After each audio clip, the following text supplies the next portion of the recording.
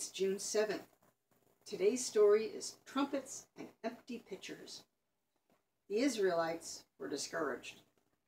They worked hard growing grain, and when harvest time came, great bands of robbers came and stole all that they had grown.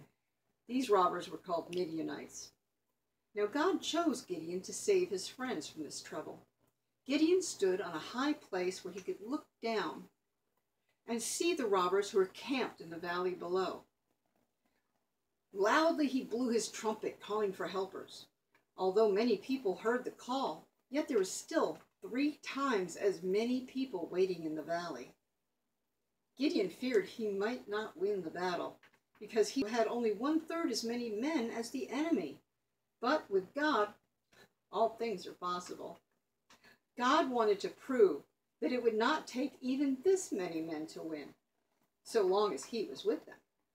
God told Gideon that he must send many of the men back to their homes. When at last they were ready to meet the enemy, Gideon had only 300 men. Gideon and his men did not use swords to fight. Each man carried a trumpet, a torch, and a pitcher.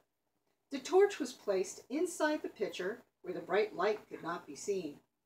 Gideon and his men waited until the middle of the night when their enemies were asleep. Quietly, they surrounded the camp. Gideon gave a signal. All the men raised their trumpets to their lips and let out a loud blast of sound and of noise. They shouted in loud voices, "The sword of the Lord and Gideon!"